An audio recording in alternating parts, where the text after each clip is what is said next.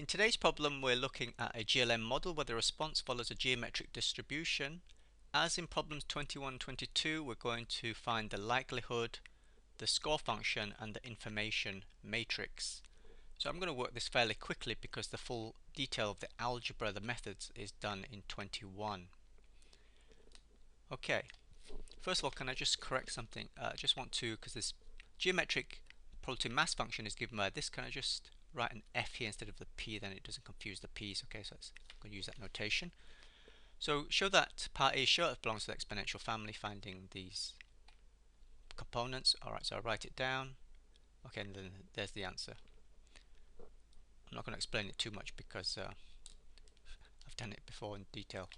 Right, so part B, we're asked now to find the log likelihood function. So the method here is given the logit link, it's saying. So logit link by definition is this thing here, and the link function is a function that relates the mu to the linear predictor, i.e. this. Let's call that e to I, like in standard text. To find the log likelihood, let's just consider for one observation. Let's consider it for observation I. Then log likelihood function is this for observation I. But the log likelihood is a function of ultimately of the parameters beta. So we want to express, put betas in here. Well, where do the betas come in? Well, P is a function of beta through this. So just looking at this, take the E of both sides, then I get this. I think you can see what I'm going to do here. Alright, get a relationship and substitute in. So now I've got beta in here and I've got beta in here.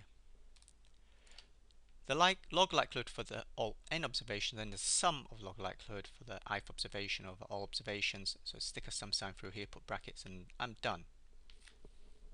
Note the log likelihood value here is a scalar. That's a scalar because let's say beta has k parameters, so it'll be k by 1. This is a row vector, it's 1 by k, so that's a scalar. Alright, likewise that's a scalar. Score, well, score is going to be a column vector, a k by 1 column vector. As in the usual other problems that we've solved, let's look at the score for just observation I. Only thing to point out here, guys, is be careful about algebra. You're using the chain rule a few times here, so careful about this. So I've done it in a different color. You can see that is from differentiating this using the chain rule. You can try it. I suggest you try it. Often when people try this, can miss this bit from the answer. Check the dimensions, that k by 1. Yep, because that's scalar. That's a scalar.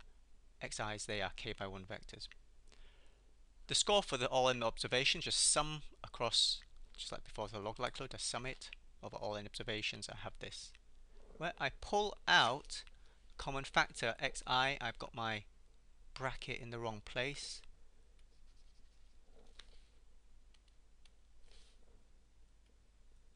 There you go. So it's a scalar times a column vector. A hint that we've got this is, well, not a hint.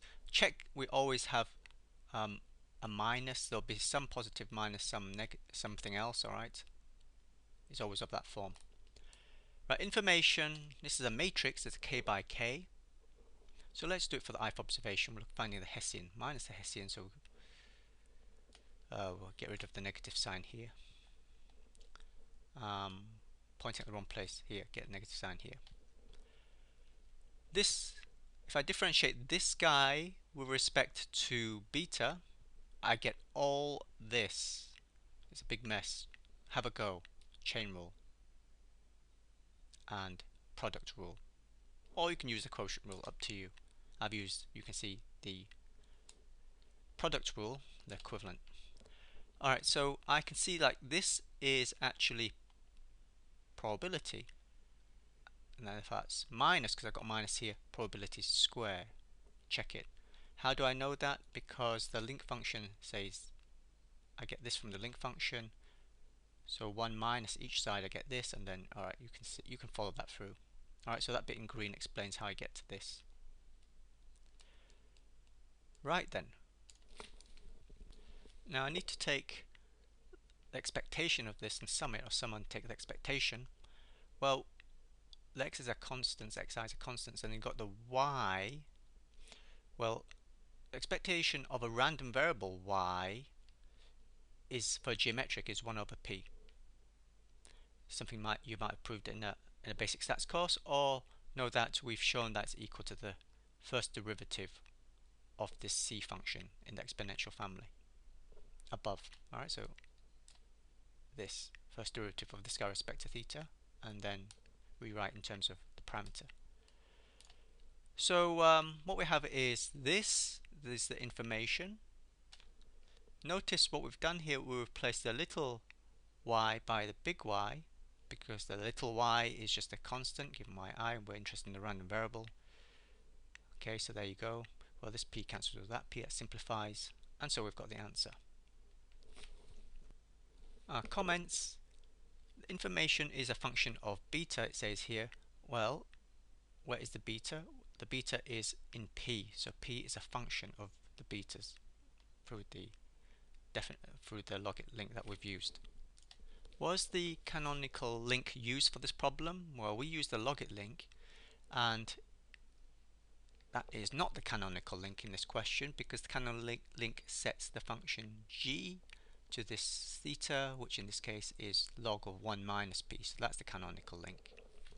Remember or recall that the choice of canonical link is because it has gives MLE nice properties when it comes to estimation.